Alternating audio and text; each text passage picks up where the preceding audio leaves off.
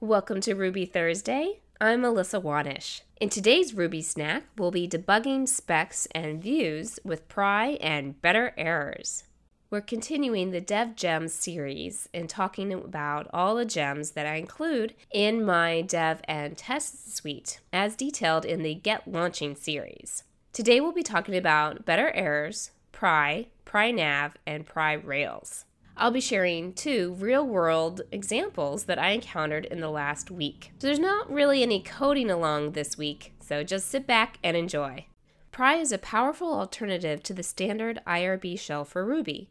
It is written from scratch to provide a number of advanced features. I could do a series of videos on Pry. There is so much to be learned about it and so many ways that you can use it. And in fact, at the end of the video, I'll point you in the direction of a few more videos that people have done in the past. Today, I'm just going to give an overview of a few of the other gems I use with Pry and just one real-world example of how to use it in debugging. First, let's take a look at the GitHub page that has lots of great information. It points you in the direction of even more resources for their homepage and for their wiki. So you see a more full explanation of what Pry has to offer, as well as some commands, some navigating commands, some other special features, runtime invocation, as well as shell integration, so much. The code browsing is a really interesting feature where you can look at your code within the terminal and not have to go back to your text editor. And you can look at it and you can even edit it from the command line, although that will open up the text editor for you. And you can read all about that. There's also a way to add a gist right from your command line. And then some other things, as well as a live help system, so you can look up any of the commands you want right in the console. And you can use Pry as your Rails console. I'll show you a gem that does that a little bit better. And there you go.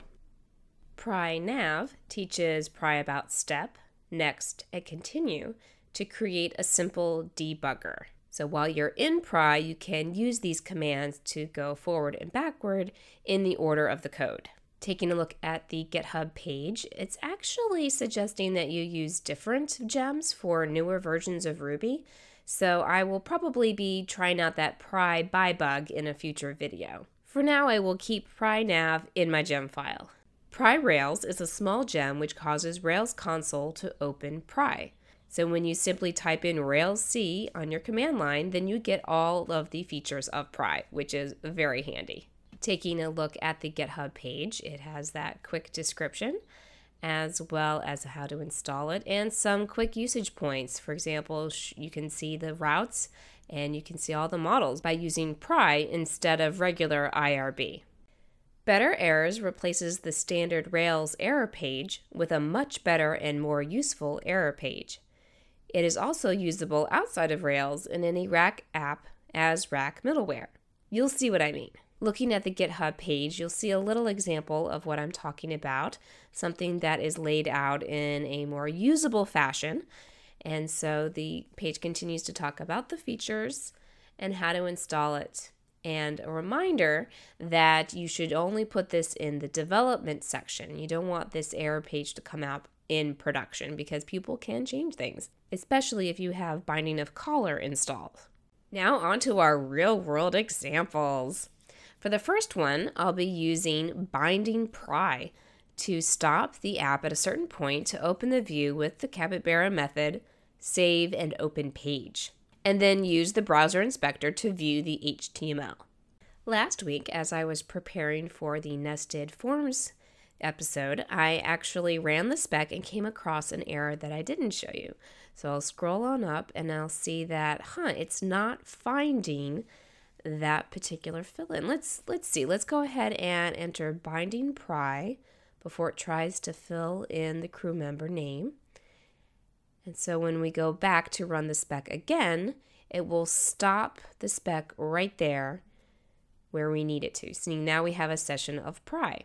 So I'm going to go ahead and save and open page to see the page so that I can inspect it right at this point.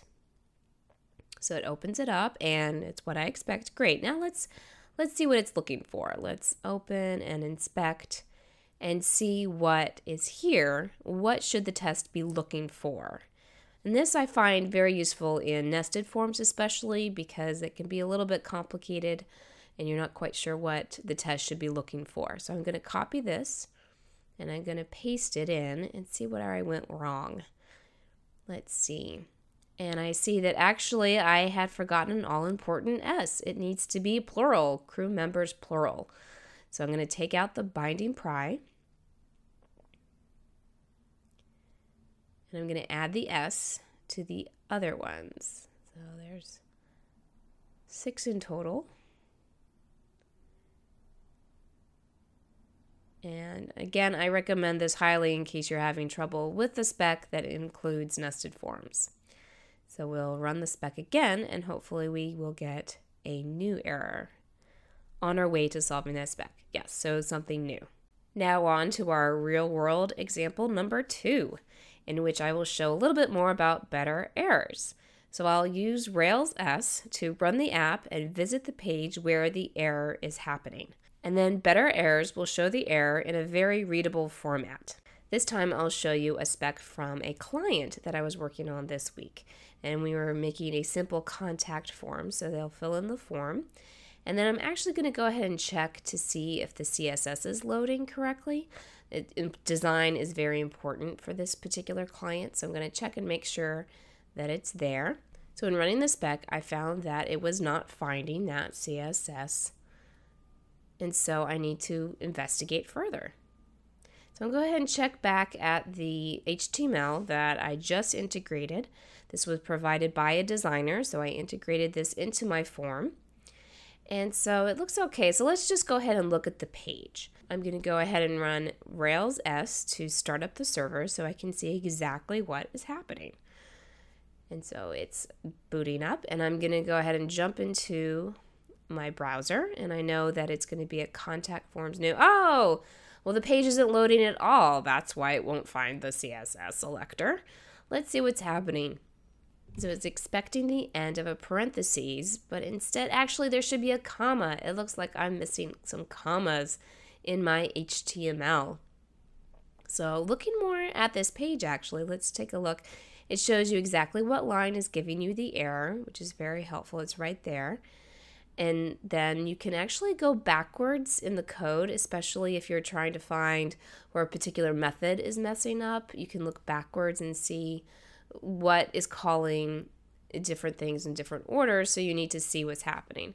And if there were any variables, you could check those out. Now, if you wanted to install binding of caller, you could actually use that right there. So I'm going to go ahead and exit that out and go and take a look and fix this up. Going to put my commas where they need to be. Commas will ruin your day. I think I need a shirt that says that. How many times? It's just a comma that you need to fix up your code. So binding of caller is something I don't usually use just because I like to use Pry more, and it serves basically the same function. So let's go ahead and run that spec again, and it passes. Hooray.